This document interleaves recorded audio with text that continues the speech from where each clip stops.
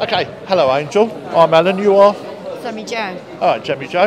Okay, I do feel that you're as much as spiritual as what I am, okay? And you can read me as much as I can read you, okay? Which is excellent, it's nice. I've been waiting to meet someone all day down the high street that can do the same as me, which is really good. But you do it privately as well. You don't, well, obviously you're going to be on TV, people are going to go, oh, I didn't know she'd done that. But you do it for yourself, but you help a lot of people, okay? And the thing now at the moment is we want you to accept help from the outside, okay? So you want others to go, hiya. But we want you to start accepting help from other people that are coming around you because you are very independent, okay? You have got a fantastic mind, okay? And there's nothing that you can't do, okay? We love you to bits.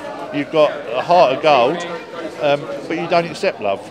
You give it out all day, but you don't accept it. And what we're going to ask you to do is put a filter around yourself and just accept the pure love that has been sent to you from the spirit world, okay? And the love that all of us give to you now because you're a nice lady, okay? Because when I look at you, I don't see the physical side, I see straight into you, the same as you look straight into me. Because obviously, no one's going to walk around with this haircut.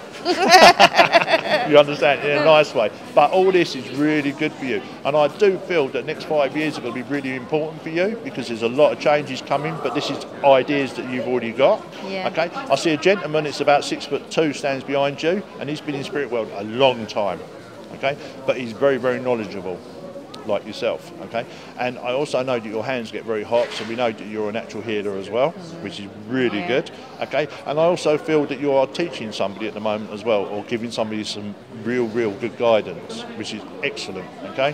And I would suspect that the way that the spirit are working with you, that you've got a new guide going to be coming in quite soon if you haven't already met them. And that would be a lady that's coming in. Because you had a gentleman come, a new gentleman come in, that was in the middle of summer, that scared you because they come with so much information and power, okay? But this lady's got to come in, she's got to come in quite subtle and she's just got to push you onto your next level of where you need to go, okay? But I do see you living in Southend for the whole of your life, you understand that? Yes. Yeah, you will never move out of Southend, okay? But it's something about the town that will hold you here. Yeah. You will never ever move away, but you will go and visit in other places, but you will never move away from Southend. I know that for a fact, 100%. Yeah. God bless you.